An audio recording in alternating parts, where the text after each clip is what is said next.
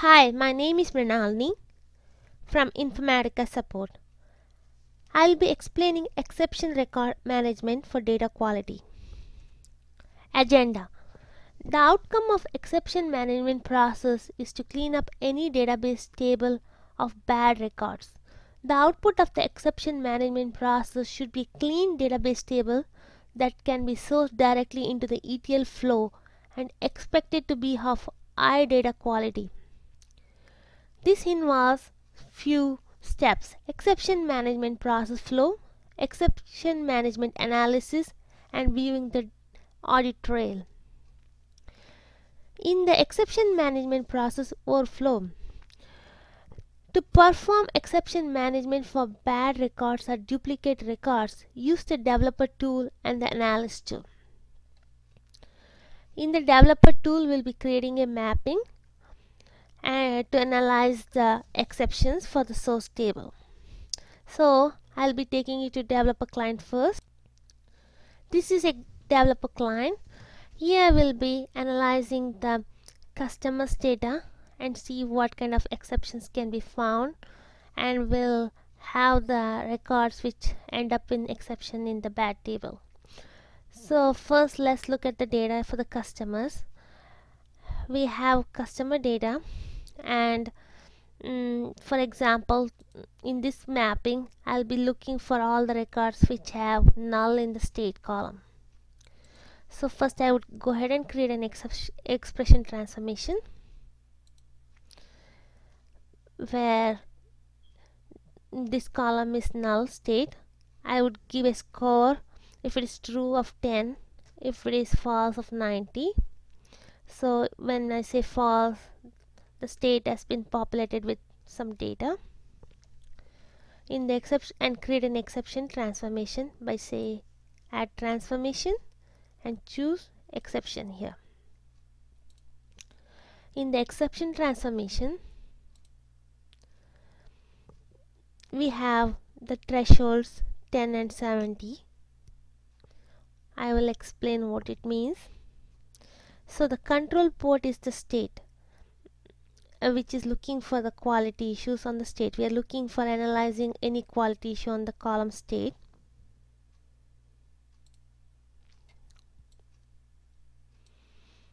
And I want bad records between the thresholds, which I mean lower threshold and upper threshold.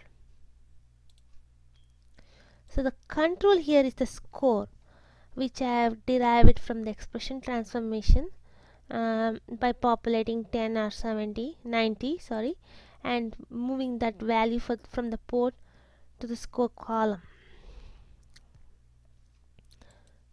Yeah. So depending on what the value of the score, I would be populating the bad table. When I run this mapping, the bad table is populated. So I would run the mapping and populate the bad tables.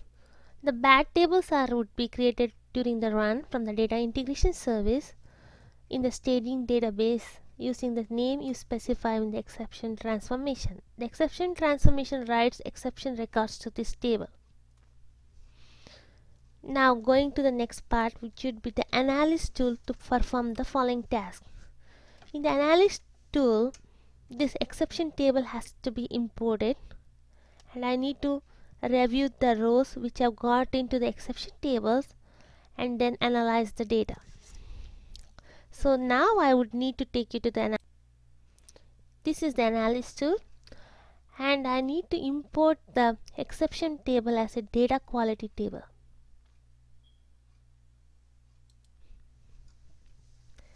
As a new data quality table, and this exception is for bad records. Then I would select my connection to the staging database and look for the bad table, which is named as same as in the exception transformation.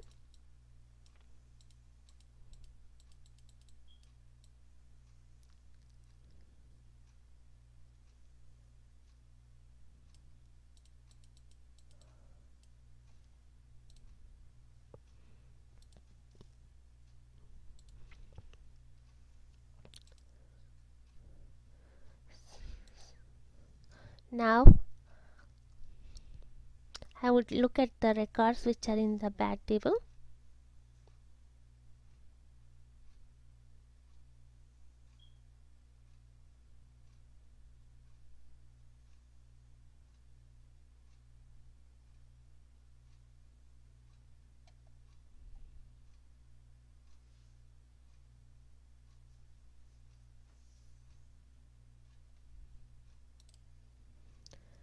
The execution took a while because of the number of rows, like 415 went into the exception table, and we see like these are the rows where the state is null. Now we can do a lot of things with these exception tables in the analysis tool. We can edit the column, update the column for this row, and accept and say you want to accept this record in the mark it for acceptancy. So first, if you would like to edit this row, you can set it to edit. For New York, you can say state is New York,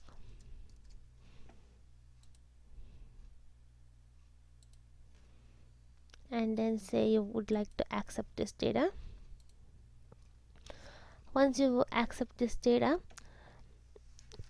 it will be marked for accepted, and there is also a tab called Audit Trail which audits all the activity on this exception table, shows like what has been done in the audit table, like what are the activities, what are the changes for these records.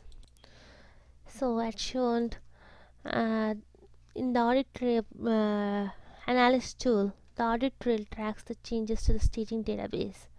Using the Audit Trail, we can review the status of the records that are passed through the record management. We cannot directly use the bad records table itself as a source in the ETL flow. Once we say like we have accepted the records, we cannot just use this record bad table and source it. Then we need to create a separate process to copy this updated records into the actual source table from the status code. So I set one record to accepted, so it would have a record status as accepted. So depending on the business logic, you want to add only the accepted records into the source table as the clean source ETL table. You want to reprocess it depending on whatever the status. A business analyst can decide what needs to be done on this. Exception table is also referred as human task sometimes. In summary, we have a lot of KB articles. So as described how to use this exception table in the source table, there is a KB article how to update records edited in the exception transformation bad record table to the source table, and we have many other KB articles for exception table management. So we'd like to hear back from you. Please email us at supportvideos@informatica.com or tweet us at infasupport. Thank you.